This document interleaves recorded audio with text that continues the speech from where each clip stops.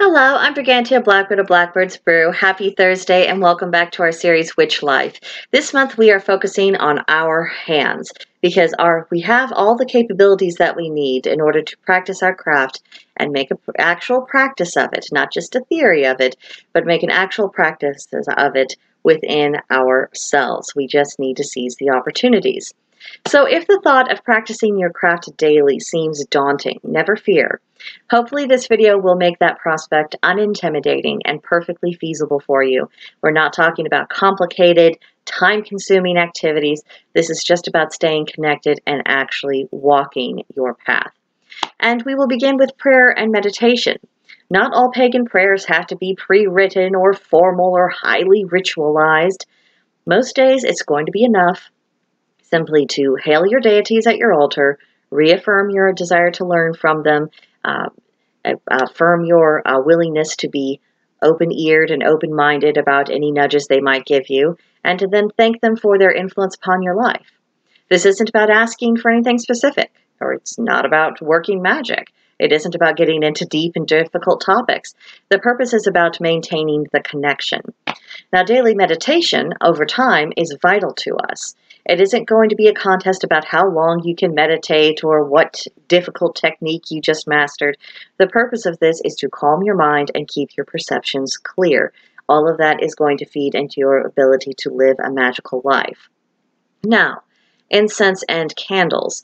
Each flavor of incense is going to have its magical uses, and if it's a blended incense, then you have a lot of different possibilities for how you can utilize that energy, and just putting it into the air is going to be beneficial to you, especially if you are wanting to direct that form of energy into a particular direction. And again, this isn't something that takes a lot of time. It isn't something that's going to completely drain your batteries. And the same can be said for the use of candles. Unscented and white candles in particular are versatile, and they can be made to serve our intentions, whatever those happen to be. The unscented means you are not committed to a particular mood of energy. The white candles, remember, white is the combination of all colors. And so whatever color you might be missing from your candle collection, whatever you are needing, the white candle can be made to serve that. Now, I want to emphasize again that this is not going to have to be strenuous. There's a great deal of value in using our incenses and our candle magics in small ways to soothe our own spirits, especially during times of heightened stress. And of course, if you are de-stressing, that it also is working in conjunction with your meditation practice. You are calm, you are centered, grounded, and your mind is clear.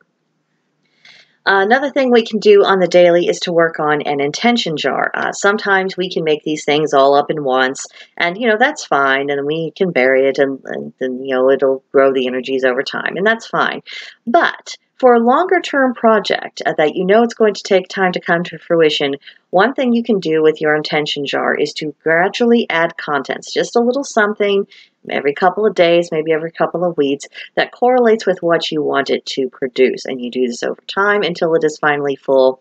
And it's a way of keeping you actively, mentally, and psychologically and spiritually engaged. Another option we might do is the burning of bay leaves. Write your desire onto a bay leaf. Now, given the size of bay leaves, you'll probably only want to narrow this down to one word. So make sure you have a crystal clear focus about your intentions here. Then you burn it, and you allow the ash from that bay leaf to be carried away in the wind, taking your intention and taking your magic off into the rest of the universe so that it can manifest later.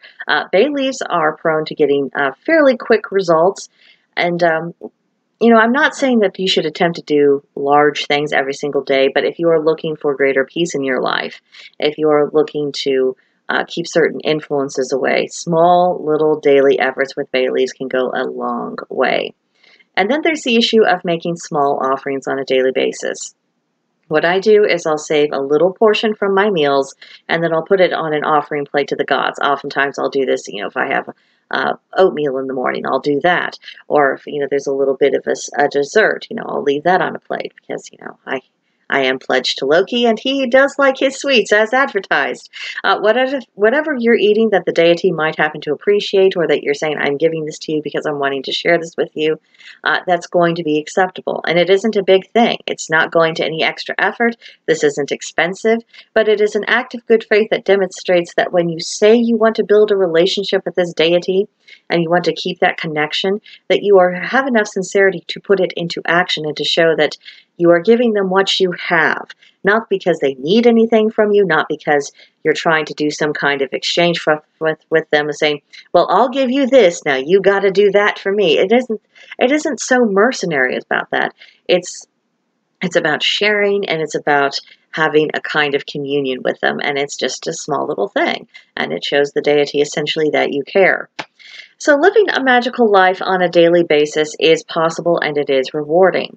And nothing that's been discussed in this video is going to put a dent in your budget or throw your schedule into chaos.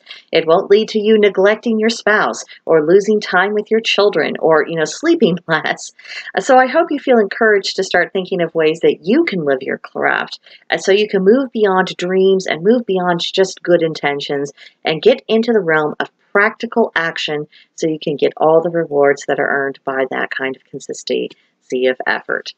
So, if you have any further thoughts about this, I would love to hear them. You can come see me at Blackbird's Brew on Discord. There is a link to join in the description box below.